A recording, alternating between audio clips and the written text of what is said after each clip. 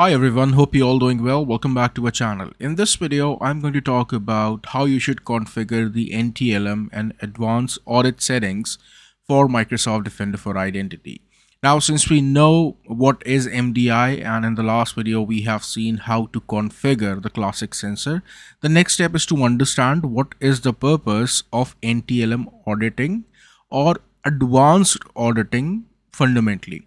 Now, before I go ahead and show you the exact configuration and the commands with which all these things are enabled, there is one very simple question that we should understand first, that why do we even need advanced audit policies? Okay. So if you guys remember, this was the deck that I have used in the video where I was explaining about the components of MDI, right? And as we know, the fundamental idea behind Microsoft Defender for Identity is to go ahead and monitor Windows events from all these different kinds of servers, right? Now, there is something which is related to how these servers work or how any default configuration works, okay? So assume that I have a couple of DCs and I also have ADFS servers, ADCS servers, and intra-connect servers. These are all different servers which I want to monitor. Now, when it comes to default configuration, there are some events which are generated fundamentally, okay? So let's say if I go to my server and if I open event viewer, I can see multiple categories over here. But then when it comes to audit, okay, there are certain policies that you can enable, and because of those policies, or let's say group policy objects fundamentally, the service specific audit action is also tracked, which means what? You will have additional set of events coming here per service. I will explain this in a lot more detail, but as of now, just assume that let's say these are 5 different categories which are creating events, but then I want to make sure that for a specific category of service that exists in my domain controller, every possible log type is created or every possible event type is created. Now, what do I fundamentally mean by this? That in Windows events section, there are service specific logs, and then there are type of events, for example, informational, error, warning, and verbose. Just an example, or let's say even critical, right? Now, let's say domain controller has 10 different services which are up and running, and this is the default configuration. This is just a hypothetical scenario to make you understand what exactly we are doing, right? So assume that there are 10 different services, and for each service type, these are categories of events which domain controller is creating by default. Now assume service number 3 and service number 4. These services, they create identity specific data, and I just want everything to be available to me. For example, I want informational logs as well. I may be doing some analysis, okay? Or I want verbose level logging for these 2 services. So with the help of policy, or let's say with the help of GPO, I will create settings that will push domain controller to create events for these particular categories as well, which was not the scenario previously. Okay, so fundamentally, when it comes to advanced configuration, it simply means that you have to create a group policy object that initiates the creation of certain events on domain controllers. Okay, so this was the machine that we have onboarded in our last video, which is PDC, which I was also showing you on the console. And if you go ahead and read this particular article, which is for enabling audit policies for Windows event logs, fundamentally speaking, and if I'll scroll down and show you this particular section, you can see it is guiding me how to create or how to enable a specific set of advanced audit configuration that will go ahead and create the logs of these particular categories. So in account logon section, I need audit credential validation. Similarly, in account management, I need audit distribution group management, and this list just goes on. But again, the fundamental idea is why exactly you even need this, okay? So these 2 lines will make you understand why exactly you need this kind of policy to be present on your domain controller to enhance detection and gather more information on users' actions like NTLM logon and security group changes. Microsoft Defender for Identity relies on specific entries in Windows event log.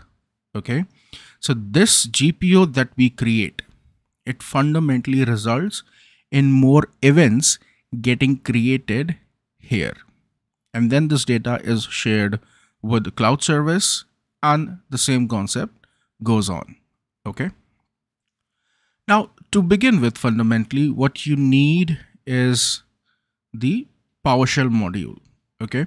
So this same article, which lists down the methods that should be followed, or let's say the configuration that should be there, you can see, tells you that what all you should change to have a specific setting enabled.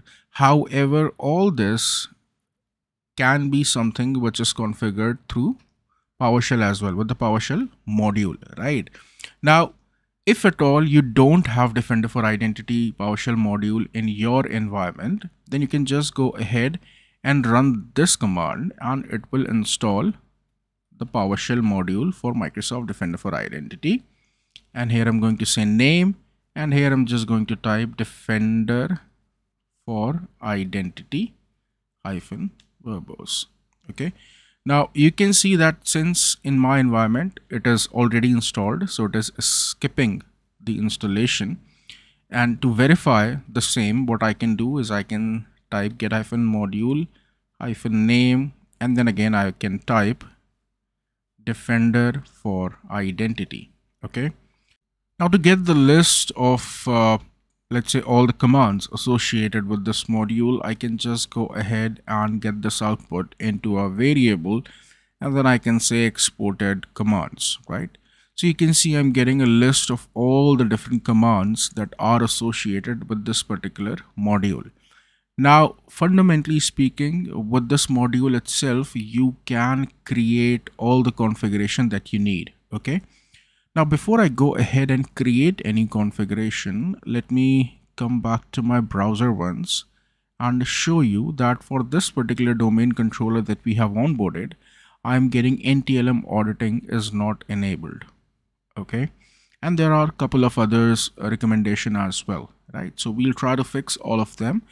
And this is the reason why I'm showing you the step-by-step process in terms of making sure you don't even miss even one single aspect related to MDI. Okay, so once you're sorted with this particular section of making sure that you have the PowerShell module, then you can run this particular command, which is new-mdi configuration report. Okay, so I can say new-mdi configuration report, which is this particular command. Okay, now it will ask me for the path, and here I'm going to give an account with which I'm signed in. So the account with which I'm signed in right now is enterprise admin, and that's it. I can now go to this particular location, which is C user admin, and I have two reports here. Okay, now what I have to do is I will open one of these reports, okay, just to make sure that we get all the insights. Okay, so this is my report which has been created once I initiated the command, and you can see it is only showing me one single thing, which is configuration related to container auditing. Okay, now if you take a close look in this report itself, there are certain aspects where it is showing me these settings are not applicable because this server is not a ADFS server, so you can see it is showing me as not applicable. Okay, however, this machine is also the certificate authority. I mean, I have also installed ADCS here, so that's the reason why it is showing me failure for these two, for this one, which is specifically related to certificate authority. And then you have this failure for domain controllers, and if I'll just zoom out, then you have these three failures as well. Okay, this is not applicable fundamentally to us because in most of the scenarios, Entra Connect server will be a different server altogether. In my environment, this particular machine is Entra Connect as well. So everything is on the same machine because it's a lab. However, you will get not applicable for this as well, provided your AD and Entra Connect is not the same server.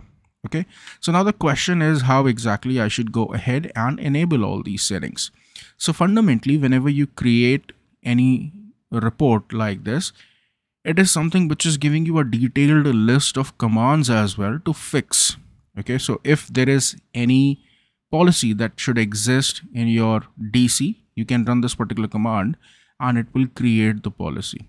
Okay, so fundamentally what is happening as of now, that whenever you initiate a specific command, so let's say I run this particular command which says set-mdi configuration mode domain and configuration as NTLM auditing. This is the situation before when it comes to group policy objects. And once this particular command is completed, I will see a new policy getting associated here or getting created here in the group policy object container. Okay, so let me go to my server and show you all this in action. So I'm going to say gbmc.msc, and here you can see I'm only getting 2 different policies. Now, the fundamental idea is that you can go ahead and customize these policies as well.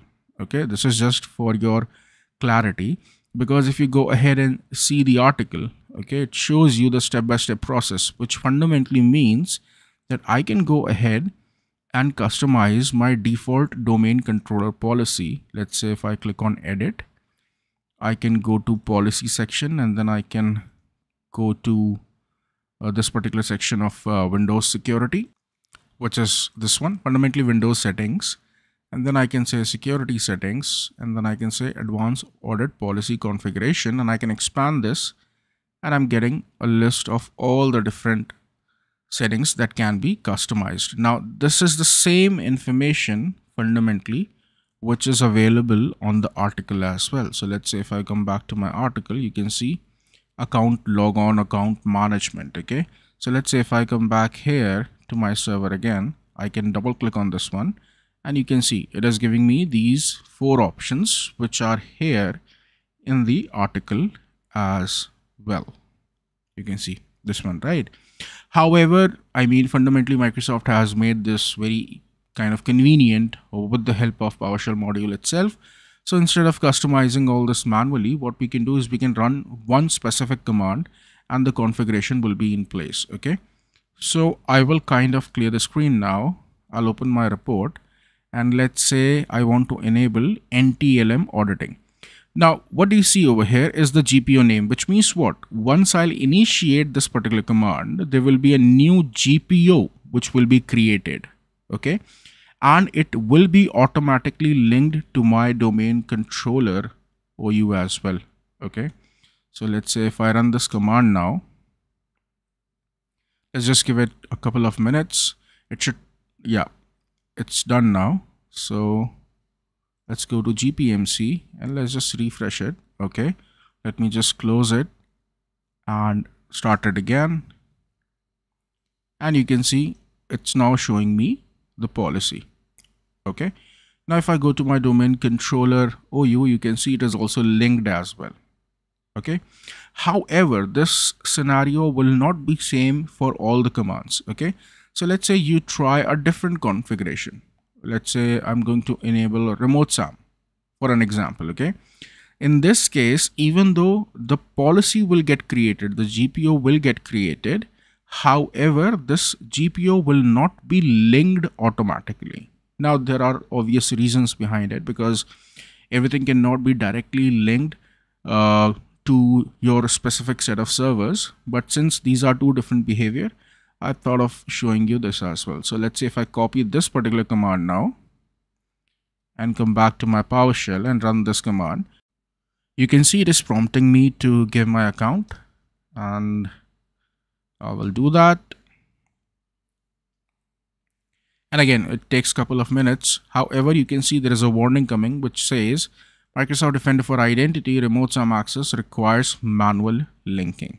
Okay, so fundamentally you can run this particular command, which is new -mdi configuration report. It will create this report for you, and then from this particular section itself, depending upon the server on which you are running this command, you can choose the applicable settings and get those policies applied. So let's say if I go ahead and copy and run these 2 commands as well, which is one for advanced audit policies and let's say I run the one for CA as well. Okay, I copy this command and I come back here and I run this. Okay, so fundamentally as of now we have fixed 4 different settings.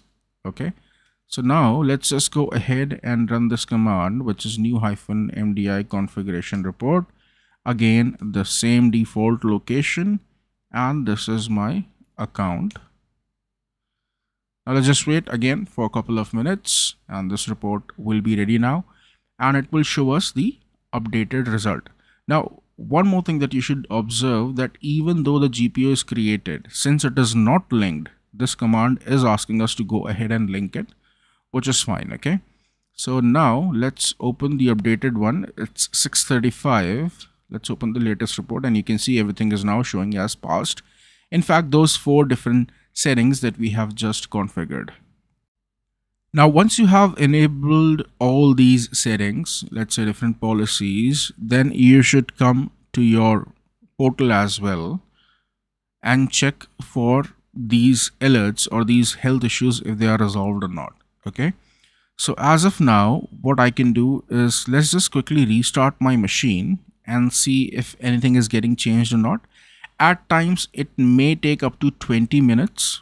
Okay, but let's just see how long it takes to show the updated information. Okay, so as of now it's 6:37. I'm going to restart this machine and will resume the moment these health issues, fundamentally speaking, are resolved. Okay, so let me just show you that section again on the browser, this one.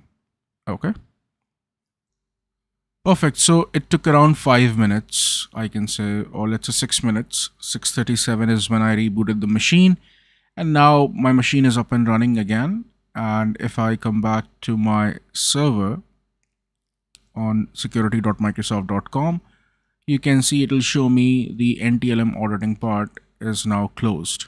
It's no longer a health issue. Okay, so this is how you go ahead and enable fundamentally the advanced audit settings for your MDI sensor, specifically for DC.